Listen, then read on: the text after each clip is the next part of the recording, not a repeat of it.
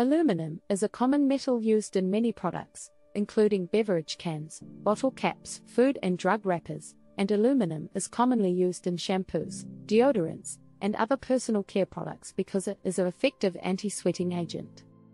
Aluminum hydrochloride, an aluminum salt, is used as an active ingredient in many deodorants because it is able to form a barrier that blocks pores and prevents perspiration from forming an odor.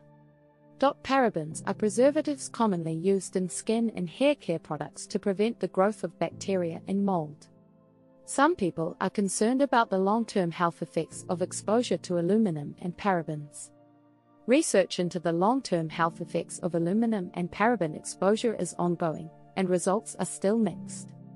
Aluminum has been associated with the development of neurodegenerative diseases such as Alzheimer's in some studies.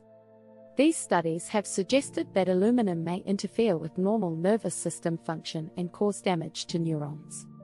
Aluminum can also increase brain inflammation and lead to the formation of amyloid, a protein associated with Alzheimer's disease. Other studies have also found that aluminum can build up in the brain with age and that exposure to high concentrations of aluminum can increase the risk of neurodegenerative diseases. The main concern with parabens is that they can mimic the action of estrogen in the body and cause a hormonal disruption. Studies have shown that exposure to parabens can increase the risk of breast cancer, particularly in cases where the tumors are sensitive to estrogen.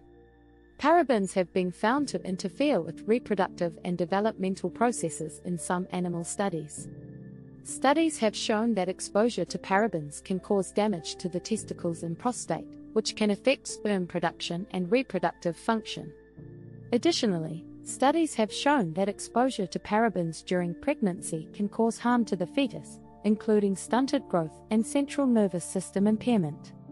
Manufacturers of personal care products, such as shampoos, deodorants and body products, have begun removing aluminum and parabens from their products due to health concerns related to exposure to these substances.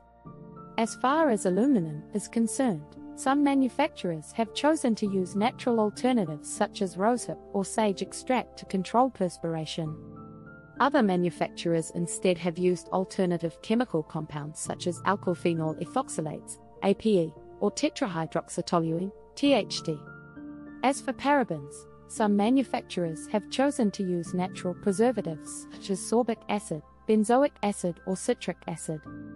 Other manufacturers have instead used alternative preservatives such as glycerol esters and citric acid esters. It is important to note that some of these alternatives may also have some adverse effects on health and the environment, and that the use of these alternatives should be carefully evaluated. Thanks for watching.